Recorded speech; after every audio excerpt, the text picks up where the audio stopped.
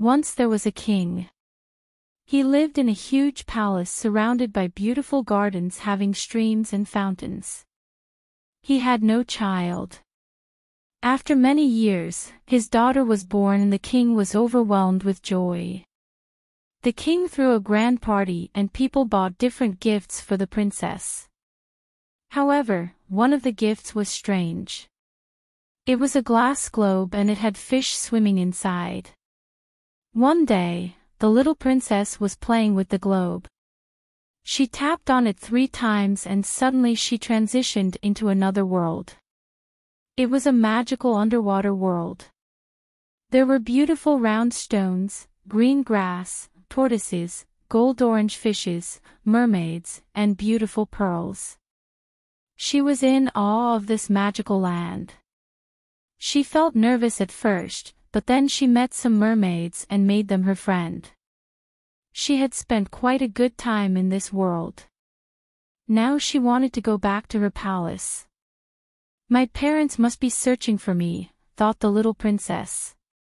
How can I move to my world? She was anxious because she had left the globe in her palace. The little princess began to cry. Suddenly, a mermaid approached her and asked the reason of her crying.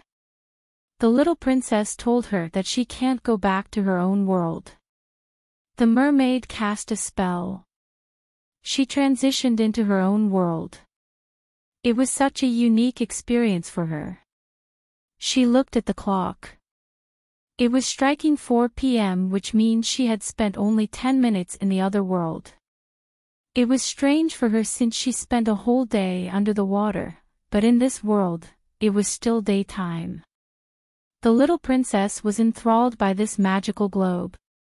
She didn't tell her parents about this adventure because she didn't want her parents to take this globe away from her. Whenever the princess felt alone, she would go for an adventure in the underwater world and come back after meeting her mermaid friends. Since the princess had no friends in the palace, this globe was an escape from her lonely life. The princess would tap on the globe and visit the underocean world most often. After tapping the globe, she would return to the human world. But one day, she forgot to take the globe with her again. But she wasn't worried because she knew that her mermaid friend would help her get back. She enjoyed a great deal of time in the ocean. It was getting late and she thought to go back. She enjoyed a great deal of time in the ocean. It was getting late and she thought to go back. She asked the mermaid to help her go back with her magic spell as she had forgotten her globe in her world. The mermaid cast a spell but it didn't work. She repeated the spell, but nothing happened. The mermaid sent some spirits to check the globe. They came back with the news that a maid was working in the princess room. The globe slipped from her hand and it broke. Now the spell would not work and the little princess cannot go back to her world. This was devastating news for the princess. She wept and didn't eat food for days. The mermaid told her that the only way to go back to her world is to find a magic door in the ocean. It will lead you to your world, but you will have to find it on your own. It was a challenge, but there was hope. The princess spent months in the ocean. One day, she was swimming in the ocean.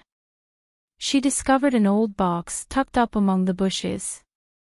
She opened it with great strength as it was rusty. To her surprise, there was nothing but an old key. She kept the key in her pocket, thinking it might help her someday. After a few days, she was swimming again and her head struck something hard. It seemed like an iron lid. It was heavy and there was a small hole. I should open it, the princess thought. She applied force with all her strength but it didn't open. I have a key in my pocket. Let's try it. The princess thought. She put the key in the lid and suddenly it opened with a flash of light. She was awestruck. She didn't comprehend what was happening.